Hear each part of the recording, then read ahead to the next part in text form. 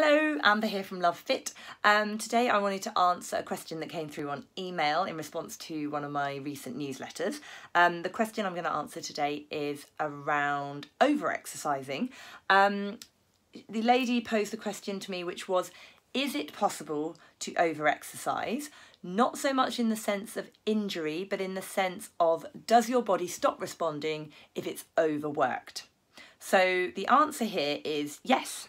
Absolutely, it is possible to over-exercise, and as you rightly pointed out, in terms of injury, yes, but also in terms of your body sort of losing its response and not getting the benefit from the exercise that you want. That is entirely possible and entirely likely if it's overworked.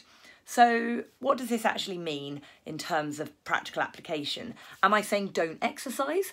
Absolutely not. Am I saying don't exercise every single day? Possibly, we'll come to that. Am I saying don't exercise hard every day? Yes.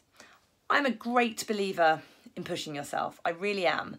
And of course, you know, without going off on too much of a tangent, what pushing yourself means is very individual and depends on where you are in your fitness journey.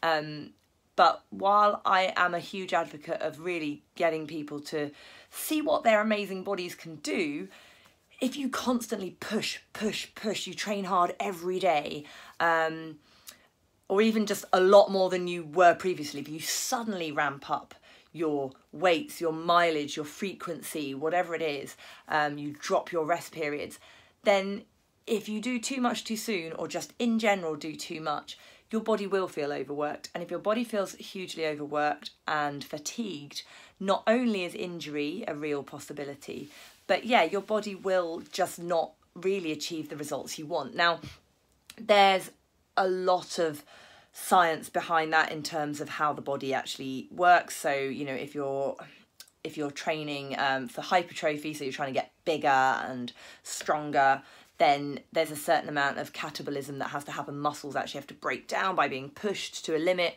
and then they rebuild, and that's where the growth comes from. And if you don't allow the rest periods, that's why sort of bodybuilders have leg day and chest day and all the rest of it, is to allow that rest period. But for most of my viewers, that's probably not something they're looking for.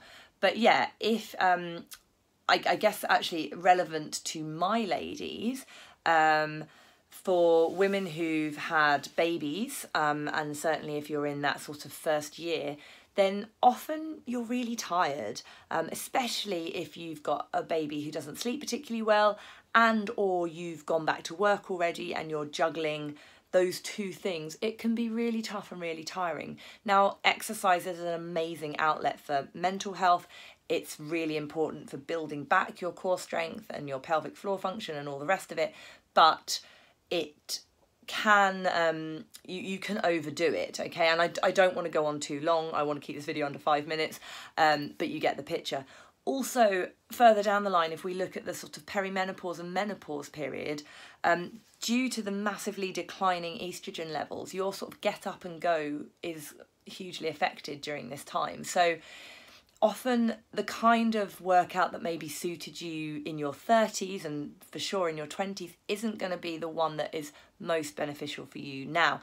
Again, everybody's different. I can't make a blanket prescription here, but often you're going to need to find some more gentle exercise. So you might still want to run, and you might still want to run long distances and enter races. You might still want to lift. You know, I've recently gone back to CrossFit, and there are people of all ages there doing lifting, and that's great, and it's really good for your bone density and all the rest of it. But maybe going hard and heavy every single day, or really frequently, isn't going to be right for you, and you can just stop getting results because your body feels too tired to actually be able to get the most out of it. And you actually feel the benefits of your training more if you're able to implement some down training, and you're able to implement some walks, some lovely foam rolling sessions, do some yoga, do some lighter stuff, okay? So yeah, don't go too hard all the time because your body won't actually thank you. Injury aside, which hopefully is fairly obvious, you just feel depleted, and then comes the danger that you then just stop doing anything because you lack the energy to do anything at all. Does that make sense? I hope that answers the question. Thank you for sharing the question, and do ask with anything else. Thanks, ladies. Bye.